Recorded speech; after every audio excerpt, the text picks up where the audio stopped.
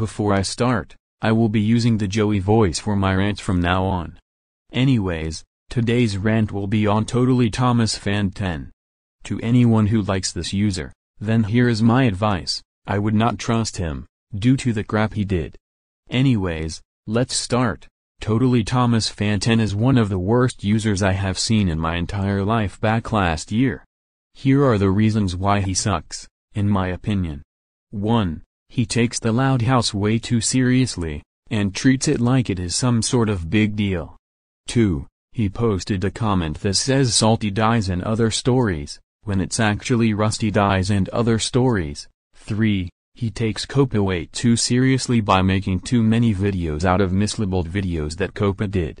4. He deleted a lot of his videos, mainly to avoid criticism, which proves he can't handle criticism. 5. When he was 12, he likes to swear, which is underage to do that. 6. He can't handle himself being rickrolled. 7. He claims to hate preschool shows, yet he likes Thomas and Friends, Brum, and Fireman Sam, which proves he is a hypocrite. 8. He makes false rip-off claims.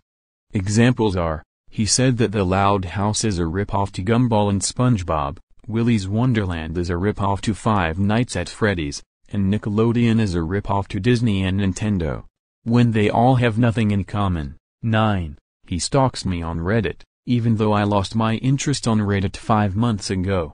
10. He's a man-child. 11. His content is rubbish. 12. He supports child abuse. Example is, he makes graphic and killing videos out of a fictional character named Lana Loud, by making a decapitating, beating up, and marketable plushies videos out of her. Oh my trucking god, TotallyThomasFan10. That's child abuse, and that can get you arrested for child abuse.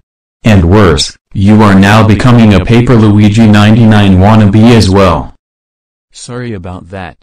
Anyways, 13. He praises Thomas and Friends like it is a gift from God. And 14. He is a disgrace to all of us.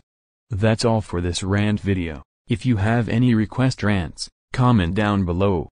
Anyways, goodbye.